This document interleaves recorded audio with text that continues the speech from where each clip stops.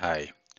For migrating documents from a sandbox environment to, for instance, a production environment, it only takes two simple steps in PDF Butler. First step is let's migrate the configuration. So in your sandbox, just go to your DocConfig, open the PDF Butler screen. So this DocConfig is now to be migrated, and we want to migrate it from our stage test to production. So if I check the checkbox allow migration, this stage becomes enabled and I can change my stage.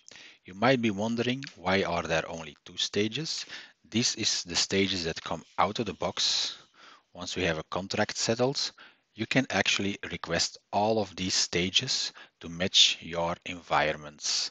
So if you want a training environment, an UAT environment, a development environment, and you can all have all of these stages requested, just send a mail to support@pdfbutler.com with your username.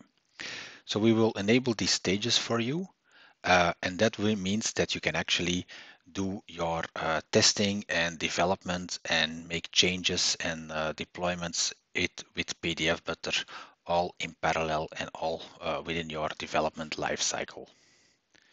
Okay, so in this case, we only have two stages and a sandbox is then automatically mapped to stage test.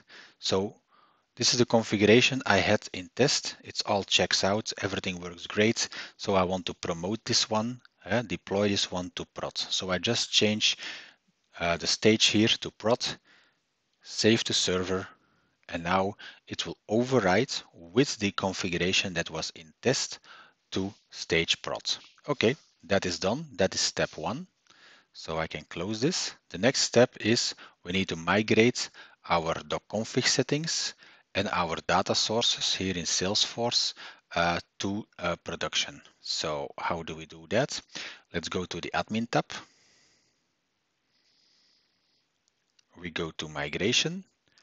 Click the Get DocConfigs button. In this case, there is only one.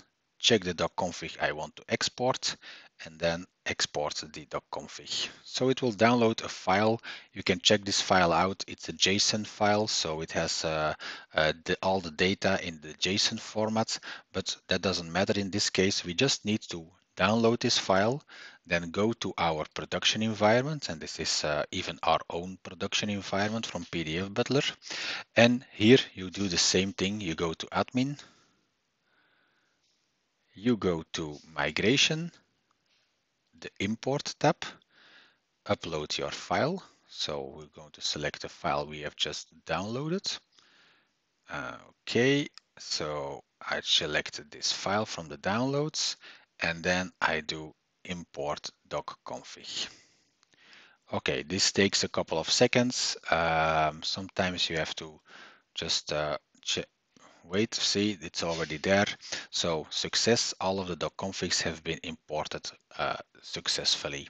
So now what we have done is actually moved the configuration from stage test to prod, and we have migrated all of the data sources also from our sandbox to our production environment.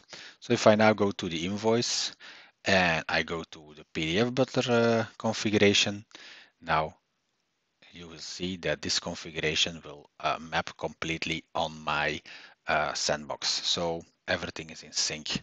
If you want to make changes here, it's of course possible, but that's in your own development lifecycle process to allow that or not to allow that.